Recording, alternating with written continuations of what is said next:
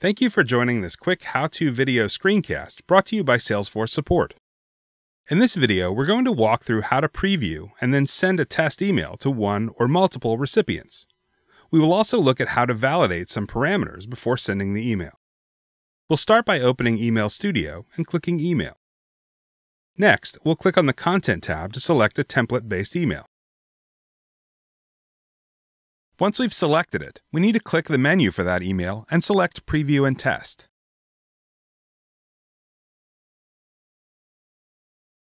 On this screen, you can use the Subscriber Preview attribute to preview the email based on the subscriber's attributes. You can also perform a test send to either one recipient using test send or to multiple recipients using test data extension. Let's add an email address and do a test send. First, we will select the desired sender and delivery profiles. Then we'll add the subject prefix. And finally, click on Send Test. Now the test send should be delivered to the recipient's inbox. Now let's test another scenario to add the testable data extension and try sending a test email to multiple recipients. The data extension should be configured as used for testing and used for sending. This will make it available in the folders.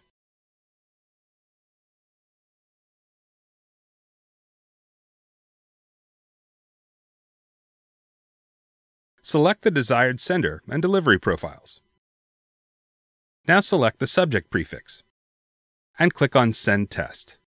Once you click Send Test, a job ID will be created for the test send.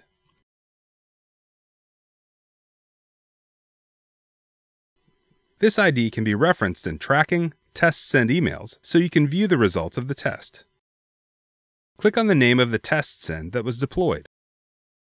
You will be able to see the details of the test send, and also the details if the email is delivered or bounced, hard, soft, or block, etc. And you can see if the email has opens or clicks. If the email address is hard bounced, soft bounced, or block bounced, then the test send has failed. If this happens, you should contact support. If the email address is available in the total send list, then the send was successful. For more information, go to help.salesforce.com or join us on the trail at trailblazer.salesforce.com.